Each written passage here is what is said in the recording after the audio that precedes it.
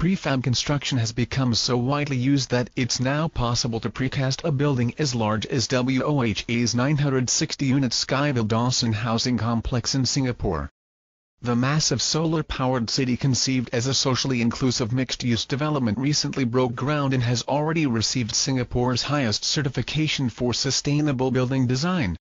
WOHA's three main objectives for Skyville at Dawson include community, variety, and sustainability. The first is achieved with a series of communal spaces, including naturally rooftop terraces and even a 400-meter jogging track. Each village in the sky is comprised of 80 homes centered around a rooftop garden.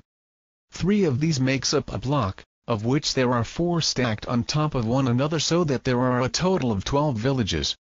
Between them are covered outdoor spaces that promote interaction between community members.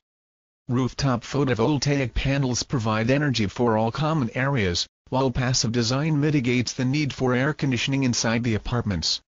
Each room has a window, and low overhangs and specially designed panels provide shading, direct ventilation, and allow windows to stay open even during the monsoon season.